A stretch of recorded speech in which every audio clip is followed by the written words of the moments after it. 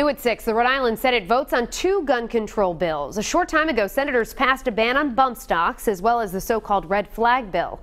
The Massachusetts House passed its own red flag bill yesterday. Their version allows family members to file an order to take guns away from someone who may be a danger to themselves or others. Eyewitness News reporter Steph Machado is live at the Rhode Island State House with the details. Steph? Shannon, the difference between that Massachusetts red flag bill and Rhode Island's version is that Rhode Island's red flag bill will only let law enforcement petition a court to take a person's guns away, and that's if they believe they are dangerous, in danger of committing gun violence. The red flag bill passing just a short time ago in the full Senate. The vote was 33-1, most Republicans joining Democrats in supporting it. The measure also supported by police chiefs. It's aimed at stopping gun violence before it starts. Now, the bill's lead sponsor, Senator Mary Ellen Goodwin, telling her colleagues the Parkland, Florida shooter exhibited red flags before that devastating event, but nothing could be done.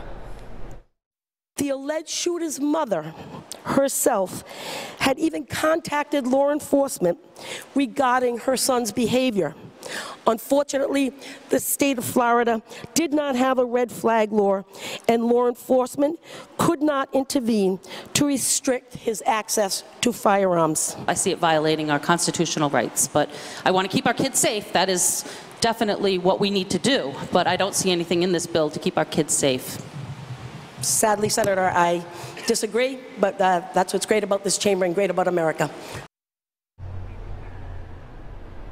And the Senate also passed a ban on bump stocks today. The same vote, 33-1. Those are the devices that can make a gun fire much faster. Now, the House already passed the red flag bill and the bump stock ban last month. There's just one technical step that needs to happen before both of these bills will be sent to the governor's desk. She has said she will sign them. Live at the State House, I'm Steph Machado, Eyewitness News.